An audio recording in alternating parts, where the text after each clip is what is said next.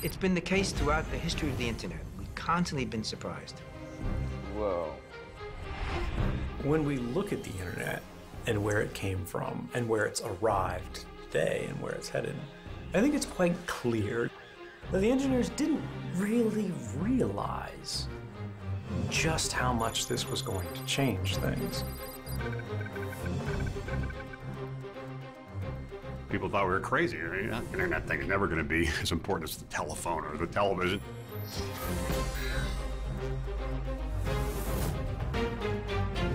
In this series, we'll journey through the past, present, and future of that revolution we call the internet.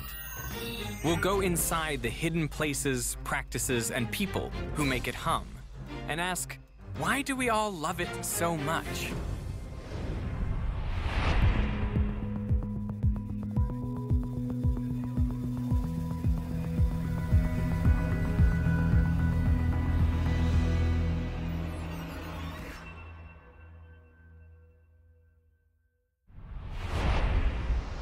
This is the internet. Really, right here. We usually think of it as invisible, up somewhere in the cloud. But this is where the invisible becomes visible, where the intangible becomes concrete. I'm Derek Muller, and I'm in an internet exchange point, one of hundreds of places around the world where computers, networks all link up to form the global internet. What's happening in here is that countless routers and switches are receiving data from one network and they're passing it over to another network via real physical cables. So it's a network of networks, all interconnected, which is why we call it the internet. And here you can actually reach out and physically touch it. Everything we've ever recorded, or for that matter, ever written, texted, or Tumblred, passes through these global internet exchange points. It is a cosmic journey, the likes of which neither Newton, Tesla, nor Einstein could ever have fathomed. All of it traveling at the speed of light. I spend most of my working life here on the internet. Now, I know that may sound a little bit nerdy, but I actually really enjoy it. I create and host an online science channel called Veritasium, meaning the element of truth. It is my dream job because I'm passionate about science, and now I can investigate topics I've always wondered about. Isn't that cool? And bring my world of science to a massive international audience. Whoa. I capitalize on the reach of the web. For example, after uploading this video called The Surprising Application of the Magnus Effect. Oh, look at that go!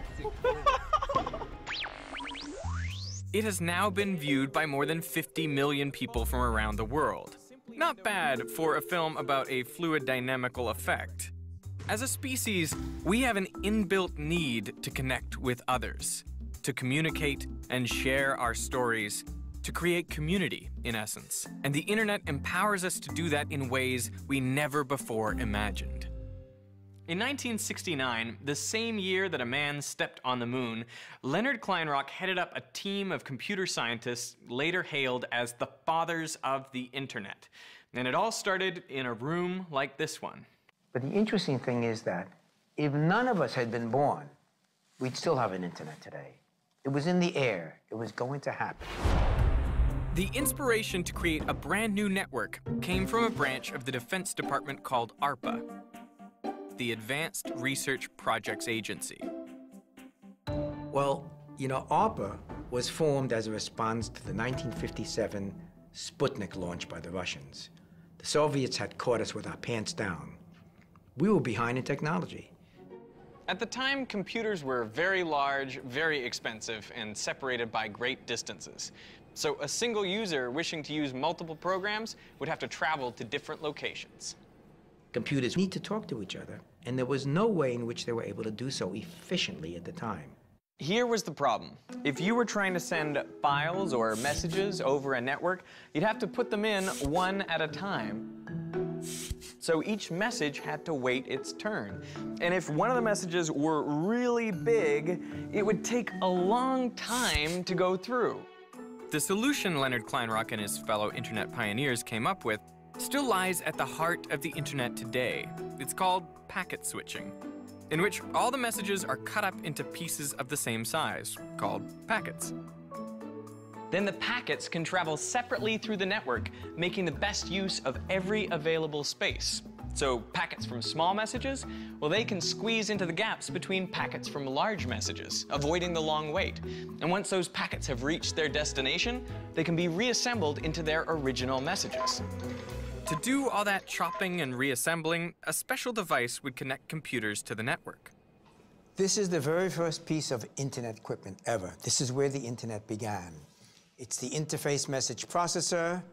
It's made out of a military hardened machine for the Department of Defense. Inside, you notice, it is so ugly, it's beautiful. It's my friend, has a unique odor, and it's really old equipment, but this is where the entire internet began, right here. The year is 1969. Richard Nixon is inaugurated as our 37th president, and more than 1 million people gathered at Woodstock to celebrate sex, drugs, and rock and roll. And on October 29th, Kleinrock's team at UCLA logged into a computer at the Stanford Research Institute. Now, to make sure this worked, because this was the first time these two host computers were going to talk to each other, to let somebody log in remotely, we had a telephone connection, just to be sure.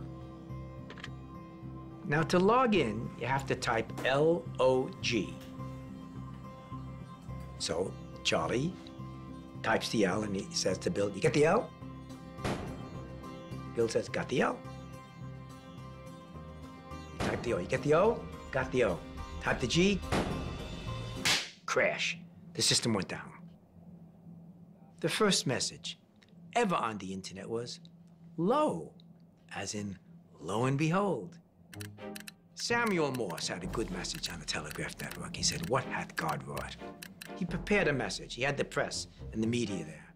Alexander Graham Bell, telephone. "Come here, Watson, I need you." Neil Armstrong, a giant leap for mankind.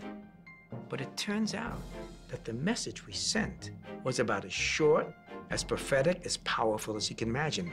Lo, by accident.